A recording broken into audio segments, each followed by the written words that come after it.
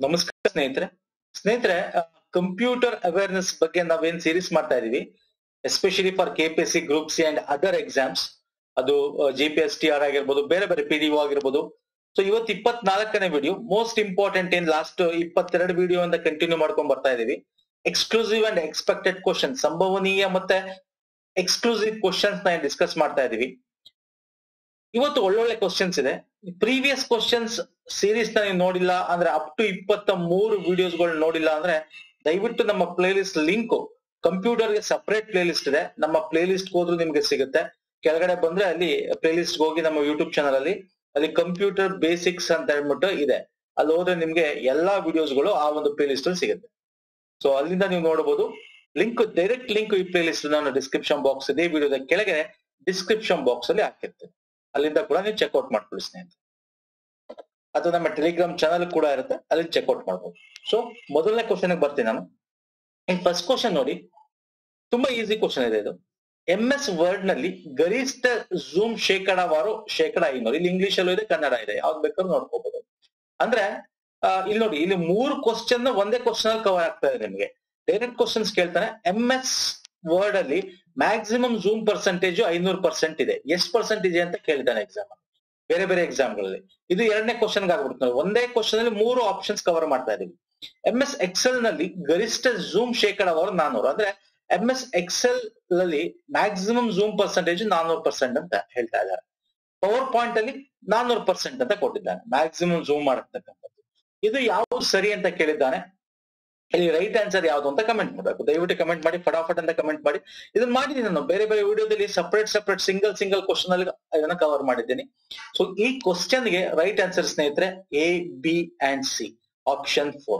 C MS word open ಮಾಡಿದ್ರೆ ನಿಮ್ಗೆ okay word open ಮಾಡಿದ್ರೆ ಇಲ್ಲಿ ನಿಮ್ಗೆ ಕೆಳಗಡೆ ಇಲ್ಲಿ ನೋಡಿ ಝೂಮ್ ಅಂತ ಇಲ್ಲಿ ಚೆಕ್ಔಟ್ ಮಾಡ್ಕೋಬಹುದು ನೀವು ಅಥವಾ ಈ ಕೆಳಗಡೆ ನಮಗೆ ಬಂದ್ರೆ ನಮ್ಗೆ ಇಲ್ಲಿ ನೋಡಿ ಕಾಣಿಸ್ತಾ ಇದೆಯಲ್ಲ ಇಲ್ಲಿ ನಿಮ್ಗೆ ಈ ಒಂದು ಪೋರ್ಷನ್ ಈ ಕಡೆ ಹೇಳ್ಕೊಂಡ್ರೆ ಮ್ಯಾಕ್ಸಿಮಮ್ ನಮ್ಗೆ MS ವರ್ಡ್ ಇದು ಓಕೆ MS ವರ್ಡ್ ಅಲ್ಲಿ 500% ಬರುತ್ತೆ ಓಕೆ 500% ಬರುತ್ತೆ ಇನ್ PPT 400% ನಾನು ನಿಮಗೆ ತೋರಿಸ್ತಾ ಇದ್ದೀನಿ ಎಕ್ಸೆಲ್ ಬೇಕಾದ್ರೆ ನಾನು ಒಂದು ಕೆಲಸ ಮಾಡ್ತೇನೆ ನಿಮಗೆ ಒಂದು ಲೈವ್ ಡೆಮೋ ತೋರಿಸ್ತೀನಿ ಹಿಂದಕ್ಕೆ ಹೋಗ್ತೀನಿ ನೋಡಿ ಇವಾಗ ಬ್ಯಾಕ್ ಹೋಗ್ತೀನಿ ಇದು ಬೇಡ ನಮಗೆ ಇಲ್ಲಿ ಎಕ್ಸೆಲ್ ಓಪನ್ ಮಾಡ್ತೇನೆ ಈಗ ಎಕ್ಸೆಲ್ ಎಷ್ಟು ಸರ್ 400% ಅಂತ ಹೇಳಿದ್ರಲ್ಲ ಸರ್ ಇಲ್ಲಿ ಬನ್ನಿ ಕೆಳಗಡೆ ಇಲ್ಲಿ ನೋಡಿ ನನ್ನ ಕರ್ಸರ್ ನೋಡ್ತಾ ಬನ್ನಿ ಇಲ್ಲಿ ಕೆಳಗಡೆ ನೋಡಿ ಇಲ್ಲಿ ಕೆಳಗಡೆ ಬನ್ನಿ ಸುಮ್ನೆ ಝೂಮ್ ಅಂತಿದೆ ನೋಡಿ ಇಲ್ಲಿ ಕೆಳಗಡೆ ಅಲ್ವಾ ಕಾಣಿಸ್ತಾ ಇದೆ full right hand side down full corner ನೋಡಿ ಈಗ ಇದನ್ನ ಮ್ಯಾಕ್ಸಿಮೈಸ್ ಮಾಡ್ತೀನಿ ಎಷ್ಟೋಗುತ್ತೆ ಈ ಕಡೆ ಬನ್ನಿ ಇಲ್ಲಿ ನೋಡಿ ಇಲ್ಲಿ ಕಾಣಿಸ್ತಾ ಇದೆ ನಿಮ್ಗೆ ಇಲ್ಲಿ ನೋಡಿ ನನ್ನ ಕರ್ಸರ್ ನೋಡಿ 400% ಮ್ಯಾಕ್ಸಿಮಮ್ ಎಷ್ಟು ಇದು MS ಎಕ್ಸೆಲ್ ಇದು 400%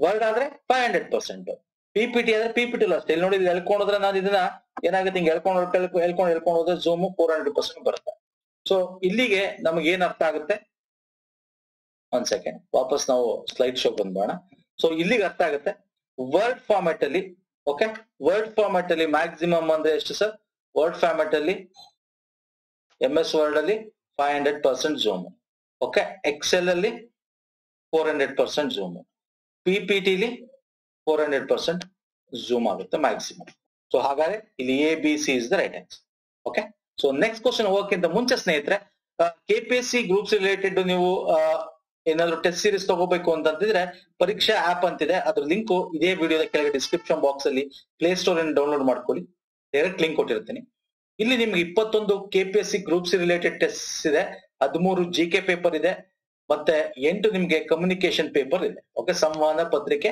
8 ಇದೆ ಇಲ್ಲಿ ಒಂದು ಫ್ರೀ ಕೊಟ್ಟಿರ್ತಾನೆ ನಿಮ್ಗೆ 40% ಆಫ್ ಸಿಗುತ್ತೆ ಈ ಒಂದು ರೆಫರಲ್ ಕೋಡ್ ನ ಯೂಸ್ ಮಾಡಿದ್ರೆ PUNEET 40% ಅಂದ್ರೆ ದ ರೇಟ್ ಇದ್ರದ್ದು ಬೆಲೆ 399 ರೂಪಾಯಿ ನೀವು 40% ಆಫ್ ತಗೊಂಡ್ರೆ 240 ರೂಪಾಯಿ ಬೀಳುತ್ತೆ 6 ಮಂತ್ಸ್ ವ್ಯಾಲಿಡಿಟಿ ಇರುತ್ತೆ ಈ ಟೆಸ್ಟ್ ಗಳಿಗೆ ನೀವು 6 ಮಂತ್ಸ್ ತನಕ ನೋಡ್ತಾ ಇರ್ಬೋದು ಓಕೆ ಇದು KPSC ಗ್ರೂಪ್ಸ್ ರಿಲೇಟೆಡ್ -0.25 ಮಾರ್ಕ್ಸ್ ಕೂಡ ಕೌಂಟ್ ಮಾಡಿರ್ತಾರೆ ಇದರಲ್ಲಿ ಆಸ್ ಯೂಶುವಲ್ ನೀವು ತಪ್ಪು ಮಾಡಿದ್ರೆ ಮೈನಸ್ ಕೂಡ ಡಿಟೆಕ್ಟ್ ಆಗುತ್ತೆ ಏನ್ ಮಾಡಬೇಕಾಗಿಲ್ಲ ಲಿಂಕ್ ಇದೆ ಡಿಸ್ಕ್ರಿಪ್ಷನ್ ಬಾಕ್ಸ್ ಅಲ್ಲಿ ಹೋಗಿ ಡೌನ್ಲೋಡ್ ಮಾಡ್ಕೊಂಡಿದ್ರೆ ಸರಿ ಮಾಡ್ಕೊಂಡಿಲ್ಲ ಡೌನ್ಲೋಡ್ ಮಾಡ್ಕೊಳ್ಳಿ ಕರ್ನಾಟಕ ಸ್ಟೇಟ್ ಸೆಲೆಕ್ಟ್ ಮಾಡ್ಕೊಂಡು ಗೌರ್ಮೆಂಟ್ ಎಕ್ಸಾಮ್ ಸೆಲೆಕ್ಟ್ ಮಾಡ್ಕೊಳ್ಳಿ ಇಲ್ಲಿ ಟೆಸ್ಟ್ ಅಂತ ಇದೆ ಕೆಳಗಡೆ ನೋಡಿ ಅದನ್ನ ಮಾಡಿದಾಗ ಈ ರೀತಿ ಓಪನ್ ಆಗುತ್ತೆ ಇಲ್ಲಿ KPSC ಗ್ರೂಪ್ ಸಿ ಇದೆ ಇಲ್ಲಿ ನೀವು ಕ್ಲಿಕ್ ಮಾಡಿದ್ರೆ ಇದ್ರ ಮೇಲೆ ನಿಮ್ಗೆ ಈ ರೀತಿ ಓಪನ್ ಆಗುತ್ತೆ ಇಲ್ಲಿ 399 ತೋರಿಸುತ್ತೆ ಬಟ್ ನೀವು ಕ್ಲಿಕ್ ಮಾಡಿ ಈ ಒಂದು ಪುನೀತ್ PUNEET 40 ಅಪ್ಲೈ ಇದೆ ನೋಡಿ ಇಲ್ಲಿ ಅಪ್ಲೈ ಮಾಡಿದ್ರೆ ಈ ತರ ಅಪ್ಲೈಡ್ ಅಂತ ಬರುತ್ತೆ ಅವಾಗ 240 ರೂಪಾಯಿ ನಿಮ್ಗೆ ಬರುತ್ತೆ ಅದನ್ನ ನೀವು ಯಾವುದೇ ರೀತಿಯ ಮೋಡ್ ಆಫ್ ಪೇಮೆಂಟ್ ಅಲ್ಲೂ ಮಾಡಬಹುದು. ಈ ಒಂದು ಕೋಡ್ ಏನಿದೆ ರೆಫರಲ್ ಕೋಡ್ ಮತ್ತೆ ಈ ಆಪ್ ನ ಲಿಂಕ್ ನಾನು ಡಿಸ್ಕ್ರಿಪ್ಷನ್ ಬಾಕ್ಸ್ ಅಲ್ಲಿ ಹಾಕಿರ್ತೀನಿ. ಮತ್ತೆ ನಮ್ಮ ಟೆಲಿಗ್ರಾಮ್ ಚಾನಲ್ ಲಿಂಕ್ ಕೂಡ ಇದೆ, ಅಲ್ಲಿಂದ ಕೂಡ ಜಾಯ್ನ್ ಆಗಿ ನಿಮ್ಗೆ ಬೇರೆ ಬೇರೆ ರೀತಿಯ ವಿಡಿಯೋಸ್ ಗಳ ಲಿಂಕ್ಸ್ ಆಗಿರ್ಬೋದು PDF ಗಳು ಸಿಗ್ತಾ ಹೋಗುತ್ತೆ. ಸೊ ಸೆಕೆಂಡ್ ಕ್ವಶನ್ ಬಂದ್ಬಿಡ್ತೀನಿ. ಮೈಕ್ರೋಸಾಫ್ಟ್ ಪವರ್ ಪಾಯಿಂಟ್ ನಲ್ಲಿ ಮೋಷನ್ ಪಾತ್ ಎಂದರೇನು? ಎರಡನೇ ಕ್ವಶನ್ ಇದು, what is motion path? Motion path ಅಂತಂದ್ರೆ ಇಷ್ಟೇ. ಫಸ್ಟ್ ಆಪ್ಷನ್ ನೋಡ್ಬೋಣ ಬನ್ನಿ. ಸ್ಲೈಡ್ ಮೇಲೆ ಐಟಮ್ ಗಳನ್ನು ಸರಿಸಲು ಒಂದು ಮಾರ್ಗ, ಪವರ್ ಪಾಯಿಂಟ್ ಫೈಲ್ ಉಳಿಸಿದ ಮಾರ್ಗ, ಪವರ್ ಪಾಯಿಂಟ್ ಪ್ರೋಗ್ರಾಮ್ ಅನ್ನು ಸ್ಥಾಪಿಸಿದ ಮಾರ್ಗ. ಇಲ್ಲಿ ಇಂಗ್ಲಿಷ್ ಅಲ್ಲಿ ದಯವಿಟ್ಟು ಇಂಗ್ಲಿಷ್ ಅಲ್ಲಿ ನೋಡ್ಕೊಳ್ಳಿ ಒಂದ್ಸಲ. ಎಸ್ಪೆಷಲಿ ಕಂಪ್ಯೂಟರ್ ಅಲ್ಲಿ ಏನಾಗುತ್ತೆ ಗೊತ್ತಾ ಸ್ನೇಹಿತರೆ, ಕನ್ನಡದಲ್ಲಿ ಅರ್ಥನೇ ಆಗೋದಿಲ್ಲ. ಹಾಗಾಗಿ ಇಂಗ್ಲಿಷ್ ಓದ್ಕೊಳ್ಳೋದು ಬೆಸ್ಟ್. ನಾವು ನಿಮ್ ಕ್ವಶನ್ ಪೇಪರ್ ಅಲ್ಲಿ ಇಂಗ್ಲಿಷ್ ಅಲ್ಲಿ ಕೂಡ ಇರುತ್ತೆ. A path to move items on a slide, A path wear power point files are save, A path wear power point program is installed, none of the ಇವು. ಅಂದ್ರೆ motion path ಅಂತಕ್ಕಂಥದ್ದು ಒಂದು path, ದಾರಿ. ಅದು ಏನು ಅಂದ್ರೆ ಐಟಮ್ಸ್ ಸ್ಲೈಡ್ ಅಲ್ಲಿ ಇರ್ತಕ್ಕಂಥ ಐಟಮ್ಸ್ ನ ಮೂವ್ ಮಾಡಿ ಅದಕ್ಕೊಂದು ಶೇಪ್ ಕೊಡ್ತಕ್ಕಂಥದ್ದು. ಇನ್ನೊಂದು ಫೈಲ್ಸ್ ನ ಸೇವ್ ಮಾಡ್ತಕ್ಕಂಥದ್ದು. ಓಕೆ, ಇನ್ನೊಂದು ಪ್ರೋಗ್ರಾಮ್ ನ ಇನ್ಸ್ಟಾಲ್ ಮಾಡ್ತಕ್ಕಂಥದ್ದು ದಾರಿ ಅಂತ ಕೊಟ್ಟಿದ್ದ. ಯಾವ್ದು ಕರೆಕ್ಟ್ ಇಲ್ಲಿ? Right answer option 1. Simple sir. ಇಲ್ಲಿ ನಿಮ್ಗೆ ಮುಖ್ಯವಾಗಿ 2 ಪಾಯಿಂಟ್ ನಿಮ್ಗೆ ಗೊತ್ತಿರಬೇಕು. ಮೋಷನ್ ಪಾತ್ ಅಂದ್ರೆ ಏನಿಲ್ಲ, ಸಾರಿ, ಆನಿಮೇಷನ್ಸ್ ಗಳನ್ನ ನೀವು ಅಲ್ಲಿ ಸೇವ್ ಮಾಡ್ತಾ ಹೋಗ್ತಕ್ಕಂಥದ್ದು. ಈಗ ಫಾರ್ ಎಕ್ಸಾಂಪಲ್ ಇಲ್ಲಿ ನಿಮ್ಗೆ ಮೇಲ್ಗಡೆ ಆನಿಮೇಷನ್ ಪ್ಯಾನಲ್ ಅಂತ ಇರುತ್ತೆ, ಆನಿಮೇಟೆಡ್ ಅಂತ ಇರುತ್ತೆ. ಅಲ್ಲಿ ಕ್ಲಿಕ್ ಮಾಡಿದ್ರೆ ಇಲ್ಲಿ ನೋಡಿ ಮೋಷನ್ ಪಾತ್ ಅಂತ ಬರುತ್ತೆ. ಪ್ರೈಮರಿಯಾಗಿ ಮೋಷನ್ ಪಾತ್ ಅಲ್ಲಿ ಪವರ್ ಪಾಯಿಂಟ್ ಅಲ್ಲಿ ಪ್ರೈಮರಿಯಾಗಿ okay 6 type of motion path ಇರುತ್ತೆ. ಅಂದ್ರೆ ಅದ್ರ ಶೇಪ್ಸ್ ಕೊಡ್ತಕ್ಕಂಥ lines, arc, turns, shapes, loops, custom path ಅಂತ ಇದೆ ನೋಡಿ. Motion path like other animation can be applied to the object. ನೀವು ಏನು ಬರೀತೀರಾ ಪವರ್ ಪಾಯಿಂಟ್ ಅಲ್ಲಿ ಏನ್ ಹಾಕ್ತೀರಾ ಅದಕ್ಕೆ ನೀವು ಆನಿಮೇಷನ್ ಕ್ರಿಯೇಟ್ ಮಾಡಬಹುದು. ಟೆಕ್ಸ್ಟ್ ಆಗಿರ್ಬೋದು, ಅದು ಶೇಪ್ ಆಗಿರ್ಬೋದು, ಏನೇ ಆಗಿರ್ಬೋದು, ಅದಕ್ಕೆ ಆನಿಮೇಷನ್ ಕ್ರಿಯೇಟ್ ಮಾಡಬಹುದು. ಯಾವ ತರ? ಈ ತರ ಮೋಷನ್ ಪಾತ್ಸ್ ಗಳನ್ನ ಹಾಕ್ಬಹುದು. ಪ್ರೈಮರಿ ಎಕ್ಸಾಮ್ ಅಲ್ಲಿ ಇದನ್ನು ಕೇಳ್ತಾನೆ, ಏನು ಅಂದ್ರೆ ಎಷ್ಟು ಪ್ರೈಮರಿ ಮೋಷನ್ ಪಾತ್ ಗಳಿದೆ ಅಂತ ಕೇಳ್ಬೋದು. 6 ಇನ್ನೂ ಇದೆಯಾ? ಇದೆ. ಇಲ್ಲಿ ನೋಡಿ ಮೋರ್ ಮೋಷನ್ ಪಾತ್ ಅಂತ ಬೇರೆ ಬೇರೆ ಡಿಸೈನ್ಸ್ ಗಳು ಬರುತ್ತೆ ಇಲ್ಲ, ಬಟ್ ಪ್ರೈಮರಿ ಆಗಿ 6 ಇರ್ತಕ್ಕಂಥದ್ದು. ಇದನ್ನ ಯೂಸ್ ಮಾಡ್ಕೊಂಡು ಕಸ್ಟಮೈಸ್ ಕೂಡ ಮಾಡಿರ್ತಾರೆ. ಓಕೆ, ಸೊ ಮೋಷನ್ ಪಾತ್ ಅಂದ್ರೆ ಇಷ್ಟೇ, ಏನು ಇಮೇಜ್ಗಳು, ಆನಿಮೇಷನ್ ಗಳನ್ನ ಈ ರೀತಿ ಸಿಂಬಲ್ ಮುಖಾಂತರ ಆಡ್ ಮಾಡ್ತಕ್ಕಂಥದ್ದು. ಅರ್ಥ ಆಯ್ತಲ್ಲ? ಸೊ ಹಾಗಾಗಿ ಇಲ್ಲಿ ಏನಾಯ್ತು ಸರ್? ಫೈಲ್ ಸೇವ್ ಮಾಡದ ಅಲ್ಲ, ಪ್ರೋಗ್ರಾಮ್ ಇನ್ಸ್ಟಾಲ್ ಅಲ್ಲ, A path to move items on A slide. Okay, items ಗಳು, ಶೇಪ್ ಗಳ ಐಟಮ್ಸ್ ಗಳು ಸ್ಲೈಡ್ ಅಲ್ಲಿ ಸರಿಸಲು ಇರ್ತಕ್ಕಂಥದ್ದು. ಒಂದೇದು ರೈಟ್ ಆನ್ಸರ್. ಅರ್ಥ ಆಯ್ತಲ್ಲ? ನೆಕ್ಸ್ಟ್ ಬನ್. ಶಿಫ್ಟ್ ಕೀಲಿಯನ್ನು ಹಿಡಿದಿಟ್ಟುಕೊಂಡು ಮತ್ತು ಪ್ರತಿಬಿಂಬವನ್ನು ತಿರುಗಿಸುವುದು. ಇದು ತಿರುಗುವುದು ಈ ಕಂತುಗಳಲ್ಲಿ ನೋಡಿ. ಅದಕ್ಕೆ ಇಂಗ್ಲಿಷ್ ಅಲ್ಲಿ ಓದಿ. Holding down the shift key and rotating the image will rotate in increment of. ಅಂದ್ರೆ ಯಾವ್ದಾರ ಒಂದು ಇಮೇಜ್ ಇರುತ್ತೆ ಅಂತ ಇಟ್ಕೊಳ್ಳಿ. ಓಕೆ, ಯಾವ್ದಾರ ಒಂದು ಈ ತರ ಆರೋ ಸಿಂಬಲ್ ಇದೆ ಅಂತ ಇಟ್ಕೊಳ್ಳಿ. ಈಗ ಇದನ್ನ ರೊಟೇಟ್ ಮಾಡಬೇಕು. ಹಿಂಗಿದೆ, ಇದನ್ನ ಏನ್ ಮಾಡ್ಬೇಕು ಸರ್? ಈ ಕಡೆ ರೊಟೇಟ್ ಮಾಡ್ಬೇಕು ಅಂತ ಇಟ್ಕೊಳ್ಳಿ. ಸೊ ನಾವು ಇಲ್ಲಿ ಕಂಪ್ಯೂಟರ್ ಅಲ್ಲಿ ಶಿಫ್ಟ್ ಕೀ ಎಲ್ಲಿ ಇರುತ್ತೆ ನಮ್ಗೆ ಗೊತ್ತಿದೆ. ಶಿಫ್ಟ್ ಕೀ ಇರುತ್ತೆ ಇಲ್ಲಿ, ಹೊಸ ಶಿಫ್ಟ್ ಕೀ ಇರುತ್ತೆ, ಹೀಗಿರುತ್ತೆ ಕಂಪ್ಯೂಟರ್ ಅಲ್ಲಿ ಶಿಫ್ಟ್ ಕೀ. ಸೊ ಇದನ್ನ ಇಟ್ಕೊಂಡು ಈ ಇಮೇಜ್ ನ ಪ್ರೆಸ್ ಮಾಡಿದ್ರೆ ಒಂದ್ಸಲ ರೊಟೇಟ್ ಮಾಡಿದ್ರೆ ಎಷ್ಟು ಡಿಗ್ರಿ ರೊಟೇಟ್ ಆಗುತ್ತೆ ಅಂತ. ಇನ್ನು ಇಂಟರ್ವಲ್ ಅಂದ್ರೆ ಒಂದ್ಸಲ ಹಿಂಗ್ ಮಾಡೋ ರೊಟೇಟ್ ಅದು ಒಂದಿಷ್ಟು ಡಿಗ್ರಿ, ಪುನಃ ಒಂದ್ಸಲ ಮಾಡೋ ಒಂದಷ್ಟು ಡಿಗ್ರಿ ರೊಟೇಟ್ ಆಗುತ್ತೆ. ಎಷ್ಟು ಅದು? 10 ಡಿಗ್ರಿನ 15, 20, 25. So right answer 15 degree. ಈಗ ಫಾರ್ ಎಕ್ಸಾಂಪಲ್ ಇಲ್ಲಿ ತೋರಿಸ್ತೀನಿ ನೋಡಿ. ಹಿಂಗಿದೆ ನೋಡಿ, ಕಾಣಿಸ್ತಾ ಇದೆಯಾ? ಇಲ್ಲಿ ಇಟ್ಕೊಂಡು ಶಿಫ್ಟ್ ಮಾಡ್ಕೊಂಡು ಇದನ್ನ ಇಮೇಜ್ ನ ರೊಟೇಟ್ ಮಾಡಿದ್ರೆ ಇಲ್ಲಿ ನೋಡಿ ಹೀಗಿರೋ ಇಮೇಜ್ ಈ ಪೋರ್ಷನ್ ಬಂತು. ಎಷ್ಟು ಡಿಗ್ರಿ ಮೂವ್ ಆಗಿದೆ ಇದು, ಅಥವಾ ಇಲ್ಲಿಂದ ಇದು ಎಷ್ಟು ಡಿಗ್ರಿ ಮೂವ್ ಆಗಿದೆ, ಅಥವಾ ಇಲ್ಲಿಂದ ಇದು ಎಷ್ಟು ಡಿಗ್ರಿ ಮೂವ್ ಆಗಿದೆ, ಅಥವಾ ಇಲ್ಲಿಂದ ಇದು ಎಷ್ಟು ಡಿಗ್ರಿ ಮೂವ್ ಆಗಿದೆ ಅಂದ್ರೆ 15 ಡಿಗ್ರಿ ಅಂತ. ಒಂದು ಸಲ ಆಗ ಇನ್ನೊಂದ್ಸಲ ಮಾಡಿ ಇನ್ನೊಂದು 15 ಡಿಗ್ರಿ ಮೂವ್ ಆಗುತ್ತೆ. Okay, simple. ಇದು 15 degree is the right answer. Next ಬನ್ನಿ. ಲಿಂಕ್ಡ್ ಪಟ್ಟಿಗಳು ಅತ್ಯುತ್ತಮವಾಗಿರುವುದಕ್ಕೆ ಇದಕ್ಕಾಗಿ ಅಂತಿದೆ. ನೋಡಿದ್ರ? ಕನ್ನಡ ಅರ್ಥ ಆಗಲ್ಲ. Link lists R best suited. ಕೇಳಬಹುದು ಸರ್ ಇಂಥದ್ದು ಏನೇನೋ ಇದೆಯಲ್ಲ, ಇದು ಕೇಳ್ತಾನೆ ಎಕ್ಸಾಮ್ ಅಲ್ಲಿ. ಯಾರು ಗೊತ್ತು ಸರ್? ನಿಮಗೆ ಕಷ್ಟ ಕೊಡಬೇಕು ಅಂತಂದ್ರೆ ಇಂಥ ಅಪ್ಲಿಕೇಶನ್ಸ್ ಕ್ವಶನ್ಸ್ ನೇ ಕೇಳಬಹುದು KPSC ಅಲ್ಲಿ. ಓಕೆ, ನಿಮ್ಗೆ ಈಸಿ ಕೊಡಬೇಕಂದ್ರೆ ಈಸಿ ಕ್ವಶನ್ಸ್ ಬರುತ್ತೆ. ನಾವು ಈಸಿ ಆಲ್ರೆಡಿ ಕವರ್ ಮಾಡಿದೀವಿ ಅಲ್ವಾ. ಇದು 24ನೇ ವಿಡಿಯೋ, 20 ವಿಡಿಯೋಗಳ ತನಕ ನಾವು ಆಲ್ಮೋಸ್ಟ್ ಎಲ್ಲ medium range easy question cover ಮಾಡಿದೀವಿ. ನಿಮಗೆ ಫೇಲ್ ಮಾಡ್ಬೇಕು ಅಂತ ಡಿಫಿಕಲ್ಟಿ ಕೇಳಿದ್ರೆ ಇದೆಲ್ಲ ಅಪ್ಲಿಕೇಶನ್ ಕ್ವಶನ್ಸ್ ಅಂತ ಕರಿತೀವಿ ಇದನ್ನೆಲ್ಲ. ಅಂದ್ರೆ ನಾವ್ ಏನ್ ಯೂಸ್ ಮಾಡ್ತೀವಿ ಸರ್, ಅದರಲ್ಲಿ ಹೆಂಗೆ ಯೂಸ್ ಮಾಡ್ತೀವಿ ಅಂತ ಕೇಳ್ತಾರಲ್ಲ, that is called application questions, static ಅಲ್ಲ. ಓಕೆ, ಸೊ ಹಾಗಾಗಿ ಇದನ್ನು ಕೂಡ ತಿಳ್ಕೊಂಡಿರ್ಬೇಕು. ಕೊಡ್ಲಿಲ್ಲ ಅಂದ್ರೆ fine, very good, fine, it's fine. ಕೊಟ್ರೆ ಕಲ್ತಿದ್ರೆ you will be become the winner in this race ಅಲ್ವಾ. ಬನ್ನಿ, ಫಸ್ಟ್ ಲಿಂಕ್ ಲಿಸ್ಟ್ ಅಂದ್ರೆ ಏನೋ ತಿಳ್ಕೋಣ, ಆಮೇಲೆ ಇದು ಯಾವ್ದಕ್ಕೆ ಸೂಟಬಲ್ ಅಂತ ಅವನೇನ್ ಕೊಟ್ಟಿರ್ತಾನೆ ಅದಕ್ಕೆ ಆನ್ಸರ್ ತಿಳ್ಕೋಣ. ಲಿಂಕ್ ಲಿಸ್ಟ್ ನಿಮ್ಗೆ ಗೊತ್ತಿರಬೇಕು ಸ್ನೇಹಿತರೆ. ಇಲ್ಲಿ ಲಿಂಕ್ ಲಿಸ್ಟ್ ಮತ್ತೆ ಅರೇಸ್ ಲಿಸ್ಟ್ ಅಂತ ಇರುತ್ತೆ. ಎರಡು ಆಲ್ಮೋಸ್ಟ್ ಸೇಮ್, ಬಟ್ ಸ್ವಲ್ಪ ಚೇಂಜಸ್ ಇದೆ. ಈಗ ಅರೇ ಅಂದ್ರೆ ನಿಮ್ಗೆ ಗೊತ್ತಿದೆ, ಒಂದು ಅಡ್ರೆಸ್ ಗಳು ಇರ್ತದೆ, ಅರೇ ಪಾತ್ಗಳು. ಇಲ್ಲಿ ಏನೇನೋ ಬೇರೆ ಅಡ್ರೆಸ್ ಬರ್ತಿರ್ತಾರೆ ಕಂಪ್ಯೂಟರ್ ಸಿಸ್ಟಮ್ ಅಲ್ಲಿ ಅಲ್ವಾ. ಅಂದ್ರೆ ಆ ಅರೇಗೆ ಹೋಗಿ ಮೂವ್ ಆಗ್ಬೇಕು, ನೆಕ್ಸ್ಟ್ ಇದಕ್ ಮೂವ್ ಆಗುತ್ತೆ, ಇಲ್ಲಿಂದ ಇನ್ನೊಂದಕ್ಕೆ ಏನೋ ಮೂವ್ ಆಗುತ್ತೆ, ಈ ತರ ಅರೇಸ್ ಅಂತ ಇರುತ್ತೆ. ದಿಸ್ ಏನೋ ಪ್ರೋಗ್ರಾಮಿಂಗ್ ನಾವೇಂತ ಕರಿಬಹುದು, ಅಡ್ರೆಸ್ ಅಂತ ಕರಿಬಹುದು ಅಲ್ವಾ. ಅದೇ ತರ ಲಿಂಕ್ ಲಿಸ್ಟ್ ಅಂದ್ರೂ ಕೂಡ ಒಂದು ಅಡ್ರೆಸ್ ನ ಲಿಂಕ್ ಮಾಡಿರ್ತಾರೆ. ಈಗ ನಿಮ್ಗೆ ತೋರಿಸ್ತೇನೆ ನಾನು. ಈಗ ನೋಡಿ, ದಿಸ್ ಇಸ್ ಕಾಲ್ಡ್ ಒಂದು ಅಡ್ರೆಸ್ ಇದೆ, ಹೆಡ್ ಎ ಇದೆ, ಇಲ್ಲಿ ಡೇಟಾ ಇರುತ್ತೆ. ನೆಕ್ಸ್ಟ್ ಇಲ್ಲಿ ಲಿಂಕ್ಡ್ ನೋಡ್ ಕೊಟ್ಟಿರ್ತಾನೆ, ನೋಡ್ ಅಂತ ಇರುತ್ತೆ. ಇದು ಈ ನೋಡು ಜಸ್ಟ್ ನೋಡ್ ಅಷ್ಟೇ. ಇಲ್ಲಿಗೆ ಬಂದ ತಕ್ಷಣ ಅದು ಯಾವ ಅಡ್ರೆಸ್ ಇದೆ ಆ ಅಡ್ರೆಸ್ಗೆ ಹೋಗುತ್ತೆ. ಅದು ಬಿಗ್ ಹೋಗ್ಬೇಕು ಅಂತಿದ್ರೆ ಬಿಗ್ ಹೋಗುತ್ತೆ, ಸಿಗ್ ಹೋಗ್ಬೇಕು ಅಂತಿದ್ರೆ ಸಿಗ್ ಹೋಗುತ್ತೆ, ಡಿಗ್ ಹೋಗ್ಬೇಕಂದ್ರೆ ಡಿಗ್ ಹೋಗುತ್ತೆ. ನೆಕ್ಸ್ಟ್ ಎಲ್ಗೆ ಹೋಗ್ಬೇಕು ಅಲ್ಲಿರುತ್ತೆ. ಇಲ್ಲಿ ಏನು ಇಲ್ಲ ಅಂದ್ರೆ ದಟ್ ಇಸ್ ನಲ್, ದಟ್ ಇಸ್ ದ ಎಂಡ್ ಅಂತ ಹೇಳಿ. ಸೊ ಈಗ ಫಾರ್ ಎಕ್ಸಾಂಪಲ್ ನೋಡಿ, 100 ಅಂತ ಇದೆ, this is the head starting. ಈ ಅಡ್ರೆಸ್ ನೆಕ್ಸ್ಟ್ ಇಲ್ಲಿ 100 ಅಂತ ಕೊಟ್ಟಿದ್ದಾನೆ ಅಂದ್ರೆ ನೋಡು ಇಲ್ಲಿ 100 ಇರುತ್ತೆ. ನೋಡು ಇದು 100 ಇರತಕ್ಕಂತ ಒಂದು ಅಡ್ರೆಸ್ ಹೋಗುತ್ತೆ. ಅಗೇನ್ ದಿಸ್ ಇಸ್ ದ ಅದರಲ್ಲಿ ಇದು ಡೇಟಾ ಪಾಯಿಂಟ್ ಇರುತ್ತೆ. ನೆಕ್ಸ್ಟ್ ಇದು ನೋಡು, ಅಗೇನ್ ಇಲ್ಲಿ ನೆಕ್ಸ್ಟ್ ಅಂತ ಇರುತ್ತೆ ನೋಡಿ, ಇದು ದಿಸ್ ಇಸ್ ಕಾಲ್ಡ್ ನೆಕ್ಸ್ಟ್. ಈ ನೋಡ್ ಅಡ್ರೆಸ್ ಏನಿದೆ that will go to that address ಅಂತ. ದಿಸ್ ಈಸ್ ನಾವು ಲಿಂಕ್ಡ್ ಲಿಸ್ಟ್ ಅಂತ ಕರಿತೀವಿ. ಸಿಂಪಲ್. ಇನ್ನ ಡೆಫಿನೇಷನ್ ಹೇಳಬೇಕಂದ್ರೆ, in computer science A link list is A linear collection of data elements whose order is not given by there physical placements in a memory. Instead each element points to the next level. ನೋಡಿದ್ರೆ physical ಕೊಟ್ಟಿಲ್ಲ, ಇಲ್ಲಿ ನಮ್ಗೆ ಏನ್ ಕೊಟ್ಟಿರ್ತಾನೆ, ನೋಡ್ ಕೊಟ್ಟಿರ್ತಾನೆ, that is go to the next ಅಂತ ಆ ನೋಡ್ಗೆ. Okay, that is called link list. ಅರ್ಥ ಆಗ್ತಿದೆಯಲ್ಲ? ಈಗ ನಾವು ಆಪ್ಷನ್ ನೋಡೋಣ ಬನ್ನಿ, ಏನೇನು ಆಪ್ಷನ್ ಕೊಟ್ಟಿದ್ದಾರೆ. ಇಲ್ಲಿ ಕನ್ನಡನೂ ಇದೆ, ಇಂಗ್ಲಿಷು ಇದೆ. ನಾವು ಇಂಗ್ಲಿಷ್ ಅಲ್ಲಿ ಓದ್ತೀನಿ ಫಸ್ಟ್ ನೋಡಿ. Link list R best suited ಅಂದ್ರೆ ಯಾವ್ದಕ್ ಸೂಟ್ ಆಗುತ್ತೆ ಅಂತ, for relatively permanent collection of data. Okay, next for the size of the structure and the data in the structure R constantly changing. For both of the above situation, for none of the above situation. ಅಂದ್ರೆ ಮೊದಲನೇ option ಏನ್ ಹೇಳ್ತಾ ಇದೆ ಅಂದ್ರೆ, ಶಾಶ್ವತ ಸಂಗ್ರಹಣೆಗೋಸ್ಕರ ಇದನ್ನ use ಮಾಡ್ತಕ್ಕಂಥದ್ದು ಅಂತ ಹೇಳ್ತಾ ಇದೆ ಡೇಟಾನ. ಇದು ರಚನೆಯ ಗಾತ್ರ ಮತ್ತು ರಚನೆ ಮಾಹಿತಿಯಲ್ಲಿ ನಿರಂತರವಾಗಿ ಬದಲಾಗ್ತಿರ್ತಾರೆ. ದೇರ್ ಇಸ್ ನೋ ಶಾಶ್ವತ, ಟೆಂಪರರಿ. ಇದು ಏನಂದ್ರೆ ಚೇಂಜ್ ಆಗ್ತಾ ಇರುತ್ತೆ, ಕಾನ್ಸ್ಟೆಂಟ್ ಅಲ್ಲ, ಪರ್ಮನೆಂಟ್ ಅಲ್ಲ ಅಂತ ಈ ಆಪ್ಷನ್ ಹೇಳ್ತಾ ಇದೆ. ಇಲ್ಲಿ ಮೇಲಿನ 2 ಸ್ಥಿತಿಗಳು ಹೇಳ್ತದೆ, ಯಾವುದೇ ಸ್ಥಿತಿಗಳಲ್ಲ ಅಂತ ಹೇಳ್ತಾರೆ. ಇಲ್ಲಿ ಯಾವ್ದು ಕರೆಕ್ಟ್? Right answer option 2. ಈಗ ನಾನು ನಿಮ್ಗೆ ಹೇಳಿದೆ ಅರೇ. ಈಗ ನಿಮ್ಗೆ ಎಕ್ಸಾಂಪಲ್ ಡಿಫ್ರೆಂಟ್ ತೋರಿಸ್ತೀನಿ ಬನ್ನಿ. ಅರೇ ಅಂದ್ರೆ ಏನು ಅಂದ್ರೆ, it's less memory needed, fastest ಆಗುತ್ತೆ. ಓಕೆ, ಇದು fixed size. Okay, this is called permanent location. ಆದ್ರೆ ಲಿಂಕ್ ಲಿಸ್ಟ್ ಹಂಗಲ್ಲ, ಅದ್ರ ಸೈಜ್ ಮೇಲೆ, ಮೆಮೊರಿ ಮೇಲೆ, ನೋಡ್ ಮೇಲೆ ಚೇಂಜ್ ಆಗ್ತಾ ಹೋಗುತ್ತೆ. ಅಡಿಷನಲ್ ಸ್ಟೋರೇಜ್ ಬೇಕು ಅಂದ್ರೆ ಆಗುತ್ತೆ, ಬೇಡ ಅಂದ್ರೆ ಆಗುತ್ತೆ. ಮತ್ತೆ ಇದು ಏನು ಅಂತಂದ್ರೆ dynamic size, there is no static size ಇದು. ಓಕೆ, ಹಾಗಾಗಿ ಲಿಂಕ್ ಲಿಸ್ಟ್ಗೂ ಅರೇಗೂ ಇಷ್ಟೇ difference. So link ಲಿಸ್ಟ್ಗೆ right answer ಯಾವುದು? ಸರಿ, ಇದು ನೋಡಿದ್ರೆ ಎಂತ ಕ್ವಶನ್ಸ್ ಇದೆ. ಕೇಳ್ದೋದ್ರೆ ಎಕ್ಸಾಮ್ ಅಲ್ಲಿ ಒಳ್ಳೇದು, ಕೇಳಿದ್ರೆ ನಿಮ್ಗೆ ಗೊತ್ತಿರ್ಲಿ ಅಂತ ಹೇಳ್ತಾ ಇದ್ದೀನಿ. ನೆಕ್ಸ್ಟ್ ಬನ್ನಿ, ಇದು ಡೆಡ್ಲಿ ಈಸಿ ಕ್ವಶನ್ ಸರ್, ನಿಮ್ಗೆ ಗೊತ್ತೇ ಇರುತ್ತೆ. ಏನಿದು? ಈ ಕೆಳಗಿನ ಮೆಮೊರಿ ನೆನಪುಗಳಲ್ಲಿ ಯಾವುದು ಕಡಿಮೆ ಪ್ರವೇಶ ಸಮಯನ ಹೊಂದಿದೆ?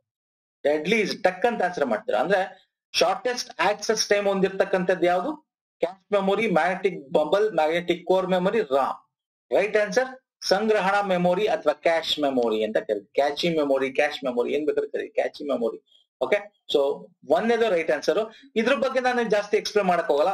ತುಂಬಾ 2 ರಿಂದ 3, 4 ವಿಡಿಯೋಗಳಲ್ಲಿ ಇದ್ರ ಬಗ್ಗೆ ಎಕ್ಸ್ಪ್ಲೇನ್ ಮಾಡ್ಬಿಟ್ಟಿದ್ದೀನಿ. ಪ್ರೀವಿಯಸ್ ವಿಡಿಯೋ ನೋಡಿಲ್ಲ, ದಯವಿಟ್ಟು ನೋಡಿ ಸ್ನೇಹಿತರೆ. ಟೈಪ್ ಆಫ್ ಮೆಮೊರೀಸ್ ಅಂತ ಡಿಸ್ಕಸ್ ಮಾಡಿದ್ದೀನಿ. ಓಕೆ, ಅಂದ್ರೆ ಈ ಕ್ವಶನ್ ಬಂದಾಗ ಡಿಸ್ಕಸ್ ಮಾಡಿದ್ದೀನಿ. ಒಂದು 3-4 ವಿಡಿಯೋಗಳಲ್ಲಿ ಇದ್ರ ಬಗ್ಗೆ ಡಿಸ್ಕಸ್ ಮಾಡಿದ್ದೀನಿ. ಆ ಟೈಪ್ ಆಫ್ ಮೆಮೊರಿ ಯಾವ ಟೈಪ್. ಈಗ ರೀಸೆಂಟ್ ಆಗಿ ಐ ಥಿಂಕ್ ಸೊ 20 ರಿಂದ 23 ಒಳಗೆ ನೋಡಿ, ಅಥವಾ 19 ರಿಂದ ನೋಡಿ. ಈ ಇಷ್ಟು ವಿಡಿಯೋಗಳಲ್ಲಿ 1ರಲ್ಲಿ 2ರಲ್ಲಿ ಡಿಸ್ಕಸ್ ಮಾಡಿದ್ದೀನಿ. ಓಕೆ, ಟೈಪ್ ಆಫ್ ಮೆಮೊರಿ ಯಾವುದು?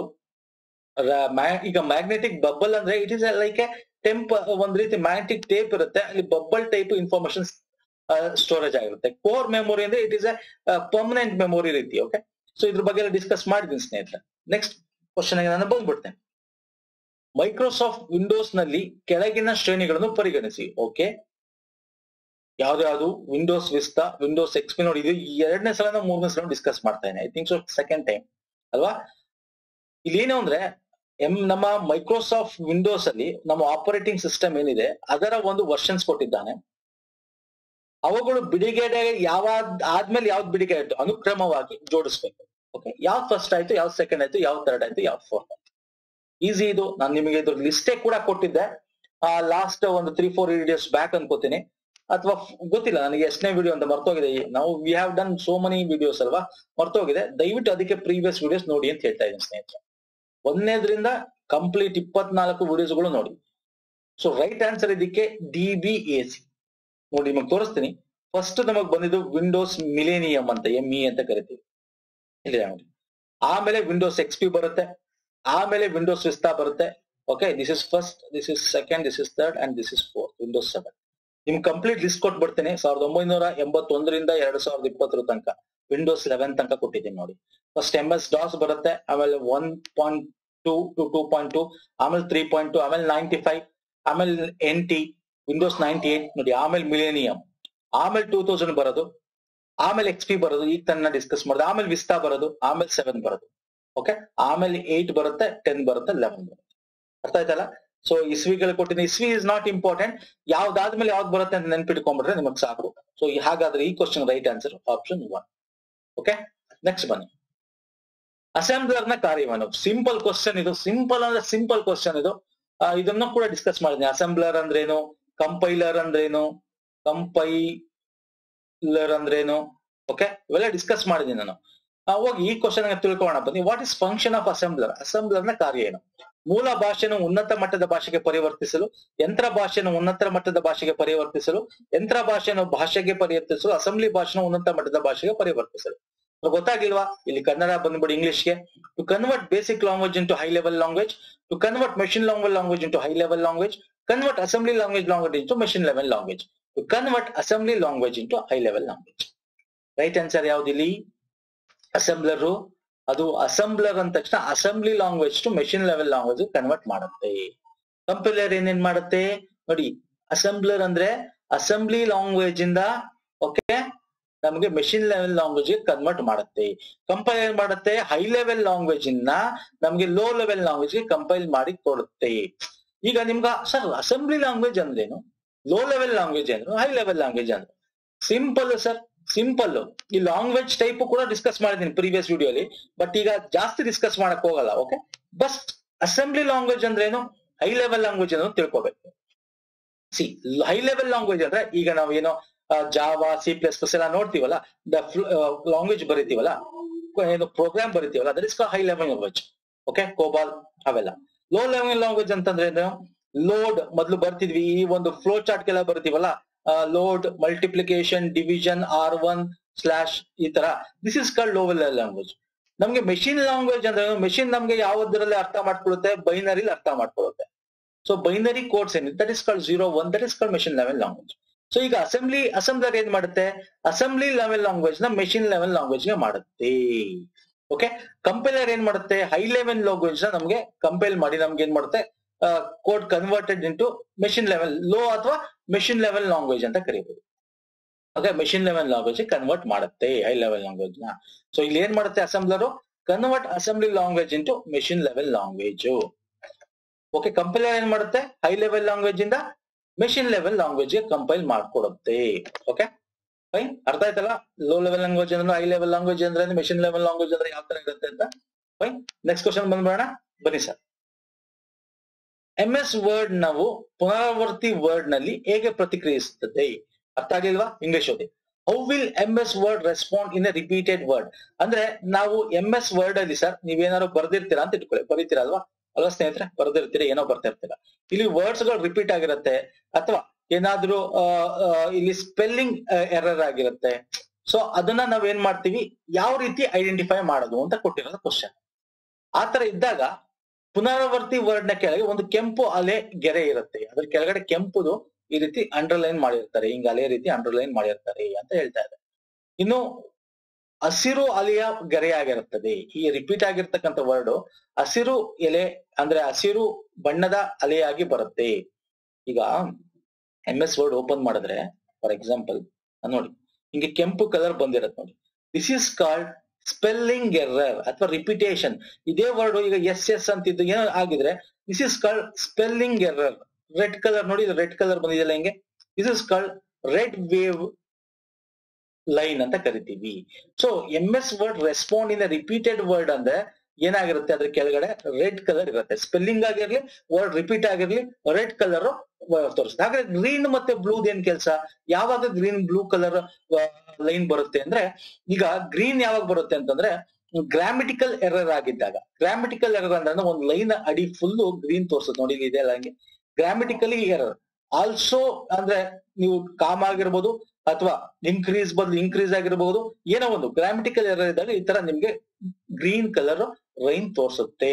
ಓಕೆ, ರಿಪೀಟ್ ವರ್ಡ್ ಇಲ್ಲಿ ನೋಡಿ 14 ರಿಪೀಟ್ 14 ಇಲ್ಲಿ ನೋಡಿ ಟಿ ರಿಪೀಟ್ ಆಗಿದೆ ಅಲ್ವಾ, 14 ಅಂತ ಹಿಂಗ್ ಬರಿತೀವಿ. ಟಿ ರಿಪೀಟ್ ಆಗಿದೆ, 2 ಬಾರ್ ರಿಪೀಟ್ ಆಗಿದೆ. So this is called spelling error. ಅಥವಾ ಅರ್ಥ ಆಗ್ತಿದೆಯಲ್ಲ? ಅಥವಾ ರಿಸೀವ್ಡ್, ಇಲ್ಲಿ ರಿಸೀವ್ಡ್ ಗೆ ಸ್ಪೆಲ್ಲಿಂಗ್ ತಪ್ಪಾಗಿದೆ. ಸೊ ಸ್ಪೆಲ್ಲಿಂಗ್ ಎರರ್ ಅಥವಾ ರಿಪೀಟೆಡ್ ವರ್ಡ್ ಬಂದಾಗ ರೆಡ್ ಕಲರ್ ವೇವ್ ತೋರಿಸುತ್ತೆ. ಯಾವಾಗ ಸರ್ ಬ್ಲೂ ಕಲರ್ ತೋರಿಸ್ತೀವಿ ನೋಡಿ, ಬ್ಲೂ ಕಲರ್ ಇದೆ. ಕಂಟೆಕ್ಸ್ಟುಯಲ್ ಸ್ಪೆಲ್ಲಿಂಗ್ ಎರರ್ ಇದೆ. ಕಂಟೆಕ್ಸ್ಟ್ ಅಂತಂದ್ರೆ ಏನು? Blue line indicates a ಕಂಟೆಕ್ಸ್ಟುಯಲ್ spelling. For example ಇಲ್ಲಿ ನೋಡಿ, I wanted to let you know that ಅಂತಿದೆ. ನೋ ಅಂದ್ರೆ KNOW ಬರಬೇಕು, ಈ ನೋ ಬರ್ಬಿಟ್ಟಿದೀವಿ, ಹಾಗಾಗಿ ತಪ್ಪು ಅಲ್ವಾ, ಕಂಟೆಕ್ಸ್ಟುಯಲಿ ತಪ್ಪು. ನೋ ಅಂತಕ್ಕಂಥದ್ದು KNOW. ಸೊ ಇಲ್ಲಿ NO ಇದೆ, ಅದಕ್ಕೆ ಇಲ್ಲಿ blue line ತೋರಿಸಿದ್ದೆ. Okay, this is a ಕಂಟೆಕ್ಸ್ಟುಯಲಿ spelling error. ಇದು ಜಸ್ಟ್ ಸ್ಪೆಲ್ಲಿಂಗ್, ಕಂಟೆಕ್ಸ್ಟ್ ಏನಿಲ್ಲ, ಜಸ್ಟ್ ಸ್ಪೆಲ್ಲಿಂಗ್ ಅಥವಾ ರಿಪೀಟೆಡ್ ವರ್ಡ್. ಇದು ಗ್ರೀನ್ ಕಲರ್ ಬಂದ್ರೆ ನಮ್ಗೇನು ಗ್ರಾಮೆಟಿಕಲಿ ಎರರ್. ಸೊ ಇದು ಗೊತ್ತಿರ್ಬೇಕು ನಿಮ್ಗೆ. MS ವರ್ಡ್ ಅನ್ನು ನೋಡ್ತಾ ಇರ್ತೀವಿ, ಇದು ಇರುತ್ತೆ ಅಲ್ವಾ, ಡಿಫಾಲ್ಟ್ ಆಗಿ ಇರುತ್ತೆ. ಇದನ್ನ ಬೇಕಾದ್ರೆ ನಾವು ತೆಗೆದಾಕ್ಬೋದು ಅಥವಾ ಆಡ್ ಮಾಡಬಹುದು. ಸೊ ಯೂಶಲಿ ಈ ಕ್ವಶನ್ ಗೆ right answer red colour wave. Okay, green ಏನಕ್ಕೆ ಅಂತ ತಿಳ್ಕೊಬೇಕು, ಬ್ಲೂ ಏನಕ್ಕೆ ಅಂತ ಕೂಡ ನೀವು ತಿಳ್ಕೊಂಡಿರ್ಬೇಕು. Fine sir? Okay, so next ಬರ್ತೀನಿ. ಒಂದು ಪದವನ್ನು 2 ಬಾರಿ ಅಂಡರ್ಲೈನ್ ಮಾಡಬೇಕಾದಲ್ಲಿ ಇದನ್ನು ಹೇಗೆ ಮಾಡುವಿರಿ? ಅಂದ್ರೆ ಒಂದ್ ವರ್ಡ್ ಇರುತ್ತೆ ಅಂತ ಇಟ್ಕೊಳ್ಳಿ ಸರ್, ಅದನ್ನ 2 ಬಾರಿ ಅಂಡರ್ಲೈನ್ ಮಾಡ್ಬೇಕು. ಏನ್ ಮಾಡ್ತೀವಿ ಅಂತ ಕೇಳಿದ್ದಾನೆ. ಫಾರ್ಮೆಟ್ ಮೆನುವಿಗೆ ಹೋಗಿ ಮತ್ತು ನಂತರ ಫಾಂಟ್ ಆಪ್ಷನ್ ಗೆ ಹೋಗಿ ಅಂಡರ್ಲೈನ್ ಸ್ಟೈಲ್ ಅನ್ನು ತೆರೆಯಿರಿ ಮತ್ತು ಡಬಲ್ ಅಂಡರ್ಲೈನ್ ಅನ್ನು ಆಯ್ಕೆ ಮಾಡಿ ಅಂತಿದೆ. ನಿಮ್ ಇಂಗ್ಲಿಷ್ ಬೇಕಾ ನೋಡಿ, ಇಲ್ಲಿ ಇಂಗ್ಲಿಷ್ ಇದೆ, ಬೇರೆ ಸ್ಲೈಡ್ ಅಲ್ಲಿ ತಗೊಂಡಿದ್ದೀನಿ. ಪಾಸ್ ಮಾಡಿ ವಿಡಿಯೋ, ಇಂಗ್ಲಿಷ್ ಓದಿ. ಓಕೆ, ನಾನು ಕನ್ನಡದಲ್ಲಿ ನಾನು ಹೋಗ್ತೀನಿ. ನೆಕ್ಸ್ಟ್ ಏನಿದೆ, ಫಾರ್ಮೆಟ್ ಮೆನುವಿನಿಂದ ಫಾಂಟ್ ಆಪ್ಷನ್ ಅನ್ನು ಆಯ್ಕೆ ಮಾಡಿ ಮತ್ತು ನಂತರ ಫಾಂಟ್ ಟ್ಯಾಬ್ ನಿಂದ ಅಂಡರ್ಲೈನ್ ಸ್ಟೈಲ್ ಅನ್ನು ತೆರೆಯಿರಿ ಮತ್ತು ಡಬಲ್ ಅಂಡರ್ಲೈನ್ ಆಯ್ಕೆ ಮಾಡಿ ಅಂತಿದೆ. ನೆಕ್ಸ್ಟ್ ಟೆಕ್ಸ್ಟ್ ಪಠ್ಯವನ್ನು ಆಯ್ಕೆ ಮಾಡಿ ನಂತರ ಫಾಂಟ್ ಫಾರ್ಮೆಟ್ ಅನ್ನು ಆರಿಸಿ ಮತ್ತು ಫಾಂಟ್ ಟ್ಯಾಬ್ ಮೇಲೆ ಅಂಡರ್ಲೈನ್ ಸ್ಟೈಲ್ ಅನ್ನು ತೆರೆಯಿರಿ ಮತ್ತು ಅಂಡರ್ಲೈನ್ ವರ್ಡ್ ಅನ್ನು ಆರಿಸಿ ಅಂತಿದೆ. ಫಾರ್ಮೆಟಿಂಗ್ ಟೂಲ್ ಬಾರ್ ನ ಮೇಲೆ ಡಬಲ್ ಅಂಡರ್ಲೈನ್ ಟೂಲ್ ಅನ್ನು ಕ್ಲಿಕ್ ಮಾಡಿ ಅಂತಿದೆ. ಸೊ ನಿಮ್ಗೆ ಗೊತ್ತಾಗ್ಲಿಲ್ಲ ಇದು ಅಲ್ವಾ, ಗೊತ್ತಾಗ್ಲಿಲ್ಲ, ಇಂಗ್ಲಿಷ್ ಅಲ್ಲೂ ಇದೆ ನೋಡ್ಕೊಳ್ಳಿ, you can read it. But ಇಲ್ಲಿ ಏನು ಅಂದ್ರೆ ಡಬಲ್ ಅಂಡರ್ಲೈನ್ ವರ್ಡ್ ನ ಹೆಂಗ್ ಮಾಡ್ತೀರಾ ಅಂತ ಕೇಳಿದ್ದಾನೆ. ಇಲ್ಲಿ ಫಸ್ಟ್ ರೈಟ್ ಆನ್ಸರ್ ಹೇಳ್ಬಿಟ್ಟು ನಿಮ್ಗೆ ನಾನು ಎಕ್ಸ್ಪ್ಲೇನ್ ಮಾಡ್ತೀನಿ. Right answer option 3. ಅಂದ್ರೆ ಫಸ್ಟ್ ನಾವು ಯಾವ್ದನ್ನ ಅಂಡರ್ಲೈನ್ ಮಾಡ್ಬೇಕು, ಆ ವರ್ಡ್ ನ ಸೆಲೆಕ್ಟ್ ಮಾಡ್ಕೋಬೇಕು. ಸೆಲೆಕ್ಟ್ ಮಾಡ್ಕೊಂಡು ಫಾರ್ಮ್ಯಾಟ್ ಹೋಗ್ಬೇಕು, ಫಾಂಟ್ ಹೋಗ್ಬೇಕು. ಅಲ್ಲಿ ಫಾಂಟ್ ಟ್ಯಾಬ್ ಅಲ್ಲಿ ಡಬಲ್ ಅಂಡರ್ಲೈನ್ ಸ್ಟೈಲ್ ಇರುತ್ತೆ, ಅಂಡರ್ಲೈನ್ ಸ್ಟೈಲ್ ಓಪನ್ ಮಾಡಿ ಡಬಲ್ ಅಂಡರ್ಲೈನ್ ಮಾಡ್ಬೇಕು. ಸರ್ ಹೆಂಗೆ ಸರ್ ಇದು? ಒಂದ್ ಕೆಲಸ ಮಾಡ್ತೀನಿ, ಇಲ್ಲಿ ನೋಡಿ ಕಾಣಿಸ್ತಾ ಇದೆಯಾ? ಈಗ ಒಂದ್ ಕೆಲಸ ಮಾಡೋಣ, ನಾನು ನಿಮ್ಗೆ ಲೈವ್ ಆಗಿ ತೋರಿಸ್ತೀನಿ ಬೇಕಾರೆ. ಈಗ ನಾನು PPT ಇಂದ ಹೊರಗೆ ಬರ್ತೀನಿ. ಇಲ್ಲಿ PPT ಅಲ್ಲೇ ನೋಡಿ, ಈಗ ಏನ್ ಮಾಡ್ತೀನಿ ಸರ್, PPT ಅಲ್ಲಿ ನಾನು ಇಲ್ಲಿ ಯಾವ್ದಾದ್ರು ಒಂದು ವರ್ಡ್ ತಗೋತೀನಿ. ಈಗ ಹಿಂದಕ್ಕೆ ಬಂದಿಲ್ಲ ನೋಡಿ, ಇಲ್ಲಿ ಬರ್ತೀನಿ. ಈಗ ಇದನ್ನ ಸೆಲೆಕ್ಟ್ ಮಾಡ್ಕೊಂಡೆ, ರೆಸ್ಪಾಂಡಿಂಗ್ ಅಂತ ನೋಡಿ, ಇದನ್ನ ಸೆಲೆಕ್ಟ್ ಮಾಡ್ಕೊಂಡೆ, ಕಾಣಿಸ್ತಾ ಇದೆಯಾ? ಈಗ ನಾನು ಏನ್ ಮಾಡ್ತೀನಿ ನೋಡಿ, ನನ್ನ ಕರ್ಸರ್ನೇ ನೋಡ್ತಾರೆ. ಇಲ್ಲಿ ನೋಡಿ, ಇಲ್ಲಿ ನನ್ನ ಫಾರ್ಮೆಟ್ ಬಂದೆ, ಇಲ್ಲಿ ಫಾಂಟ್ ಹೋದೆ. ಫಾಂಟ್ ಹೋದಾಗ ನನ್ಗೆ ಹಿಂಗ್ ಓಪನ್ ಆಯ್ತು. ಇಲ್ಲಿ ಫಾಂಟ್ ಅಲ್ಲಿ ಅಂಡರ್ಲೈನ್ ಸ್ಟೈಲ್ ಅಂತಿದೆ ನೋಡಿ, ನನ್ನ ಕರ್ಸರ್ ನೋಡಿ, ಇಲ್ಲಿ ನನ್ನ ಅಂತಿದೆ. ಇಲ್ಲಿ ಕ್ಲಿಕ್ ಮಾಡಿದ್ರೆ ಇಲ್ಲಿ ನೋಡಿ, ಇಲ್ಲಿ ಕೆಳಗಡೆ ಡಬಲ್ ಲೈನ್ ಸಿಂಬಲ್ ಇದೆ. ಈ ಡಬಲ್ ಲೈನ್ ಸಿಂಬಲ್ ನ ಕ್ಲಿಕ್ ಮಾಡಿದ್ರೆ ಓಕೆ ಅಂತ ಕೊಟ್ರೆ ಏನಾಯ್ತು ಸರ್, ಇಲ್ಲಿ ರೆಸ್ಪಾಂಡಿಂಗ್ ಕೆಳಗಡೆ ಡಬಲ್ ಅಂಡರ್ಲೈನ್ ಬರುತ್ತೆ. ಬೇಕಾದ್ರೆ ನಾನು ಮ್ಯಾಕ್ಸಿಮೈಸ್ ಮಾಡಿ ತೋರಿಸಿದ್ರೆ ನೋಡಿ, ಡಬಲ್ ಅಂಡರ್ಲೈನ್ ನಿಮಗೆ ಕಾಣಿಸ್ತಾ ಇದೆ ಈಗ ಅಲ್ವಾ. So this is called font style ಅಂತ ಕರಿತೀವಿ. ಹೆಂಗೆ ಮಾಡೋದು ಅಂತ, ಸೊ ಅದನ್ನ ನಾನು ನಿಮ್ಗೆ ಇಲ್ಲಿ ಹೇಳಿರ್ತಕ್ಕಂಥದ್ದು. ಓಕೆ, ನಾವು ವಾಪಸ್ PPT ಬಂದ್ಬೋಣ. ಅರ್ಥ ಆಯ್ತಲ್ಲ ಹೆಂಗ್ ಮಾಡೋದು ಅಂತ. ಸೊ ಈ ಒಂದು ಪರಿಸ್ಥಿತಿಲಿ ಫಾಂಟ್ ಹೋಗಿ ಇಲ್ಲಿ ಡಬಲ್ ಇದೆಯಲ್ಲ, ಅಲ್ಲಿಗೆ ಹೋಗಿ ಸೆಲೆಕ್ಟ್ ಮಾಡ್ಕೋಬೇಕಾಗುತ್ತೆ. ಸೊ ಆಗ ರೈಟ್ ಆನ್ಸರ್ ಏನು sir? Select the text, then choose the format, font and font tab, open underline style and choose double underline. This is the right answer. ನೋಡಿ ಎಂತ ಕ್ವಶನ್ ಕೇಳಿದ್ದಾನೆ ಸರ್, ಎಂತ question ಕೇಳಿದ್ದಾನೆ. ಇದು ನಿಮ್ಗೆ common sense use ಮಾಡಿ ಕೂಡ ಮಾಡಬಹುದು. ಹೆಂಗೆ ಅಂದ್ರೆ ನೋಡಿ, go to format menu and then font option, open underline style and choose double underline ಅಂತಿದೆ. ಇಲ್ಲಿ ಏನಾಗಿದೆ ಅಂದ್ರೆ ಪ್ರಾಪರ್ ಆಗಿ ಓದಿ. ನಾವು ಯಾವುದೇ ಒಂದು ವರ್ಡ್ ಗೆ ಇಲ್ಲಿ ಡಬಲ್ ಅಂಡರ್ಲೈನ್ ಮಾಡ್ಬೇಕು ಅಂದ್ರೆ ಫಸ್ಟ್ ಇದನ್ನ ಸೆಲೆಕ್ಟ್ ಮಾಡ್ಕೊಂಡಿರ್ಬೇಕು. ಇದು ಅದು ಕೊಟ್ಟೇ ಇಲ್ಲ ಇಲ್ಲಿ. ಇಲ್ಲೂ ಹಂಗೆ ಇದೆ ನೋಡಿ, from format menu choose font option, then font tab, open underline style, select double underline. Again ಯಾವುದೇ ಒಂದು ಇದಕ್ಕೆ ಡಬಲ್ ಲೈನ್ ಮಾಡ್ಬೇಕು ಅಂದ್ರೆ ಆ ಒಂದು ಲೈನ್ ಅಥವಾ ಆ ಒಂದು ವರ್ಡ್ ನ ಸೆಲೆಕ್ಟ್ ಮಾಡ್ಕೋಬೇಕು. ಇಲ್ಲಿ ಕೊಟ್ಟಿದೆ ನೋಡಿ, ಸೆಲೆಕ್ಟ್ ದ ಟೆಕ್ಸ್ಟ್ ಅಂತಿದೆ ನೋಡಿ. ನೋಡಿದ್ರೆ ಕಾಮನ್ ಸೆನ್ಸ್ ಯೂಸ್ ಮಾಡಿ ಸರ್, ಇಷ್ಟೇ. ಟೆಕ್ಸ್ಟ್ ಪಠ್ಯವನ್ನು ಫಸ್ಟ್ ಆಯ್ಕೆ ಮಾಡಬೇಕು, ಆಮೇಲೆ ಅದಕ್ಕೆ ಅಂಡರ್ಲೈನ್ ಹಾಕ್ಬೇಕಾ ಬೇಡವಾ, ಬೋಲ್ಡ್ ಮಾಡ್ಬೇಕಾ, ಏನ್ ಮಾಡ್ಬೇಕು ಅಂತ ಎಲ್ಲ ಬರೀಬಹುದು. ಸಿಂಪಲ್. ಅರ್ಥ ಆಯ್ತಲ್ಲ? ಕಾಮನ್ ಸೆನ್ಸ್ ಯೂಸ್ ಮಾಡೋದು ನಾವು ಆರಾಮಾಗಿ ಗೊತ್ತಿಲ್ಲ ಅಂದ್ರೂ ಮೂರನೇ ಆಪ್ಷನ್. ನೀವು ಏನ್ ಮಾಡ್ಬೇಕು ಅಂದ್ರೆ ಗೊತ್ತಿಲ್ಲ ಅಂತ ಬಿಟ್ಬಿಡಿ. ಇಂಥ ಕ್ವಶನ್ ಬಂದಾಗ ಸುಮ್ನೆ ಒಂದ್ 2 ಸಲ ಓದಿ, ನಿಮ್ಗೆ ಅವಾಗ ಅರ್ಥ ಆಗುತ್ತೆ. ಜಸ್ಟ್ ಬೇಸಿಕ್ಸ್ ತಿಳ್ಕೊಂಡಿರೋ ಸಾಕು ನಿಮ್ಗೆ. Okay, next ಬಂದ್ಬೋಣ. ಈ ಕೆಳಗಿನ ಹೇಳಿಕೆಗಳನ್ನು ಪರಿಗಣಿಸಿ. ಓಕೆ, ಹಾರ್ಡ್ ರಿಬೂಟ್ ಎಂಬುದು ಕಂಪ್ಯೂಟರ್ ವಿದ್ಯುತ್ ಪೂರೈಕೆ ಆಗುತ್ತಿದ್ದಕ್ಕಿದ್ದಂತೆ ನಿಂತು ಹೋದ ನಂತರ ಕಂಪ್ಯೂಟರ್ ಅನ್ನು ಪುನರಾರಂಭಿಸುವುದು. ಓಕೆ, ಹಾರ್ಡ್ ರಿಬೂಟ್ ನಲ್ಲಿ ಮಾಹಿತಿ ನಷ್ಟ ಅಥವಾ ಕಾರ್ಯಾಚರಣೆ ವ್ಯವಸ್ಥೆ ಭ್ರಷ್ಟತೆಯನ್ನು ಅವಲೋಕಿಸುವುದಿಲ್ಲ. ಅಗೇನ್ ರೀಬೂಟ್ ಬಗ್ಗೆ ಕೇಳಿದನ್ ಸರ್. ರೀಬೂಟ್ ನಿಮ್ ಜ್ಞಾಪಕ ಇದೆಯೋ ಗೊತ್ತಿಲ್ಲ, ಇದು 24ನೇ ವಿಡಿಯೋ, 22ನೇ ವಿಡಿಯೋದಲ್ಲಿ ನೋಡ್ಕೊಳ್ಳಿ. ಅಲ್ಲಿ ನಾನು ಬೂಟಿಂಗ್ ಅಂದ್ರೆ ಏನು, ಬೂಟ್ ಅಂದ್ರೆ ಏನು ಡಿಸ್ಕಸ್ ಮಾಡಿದೆ.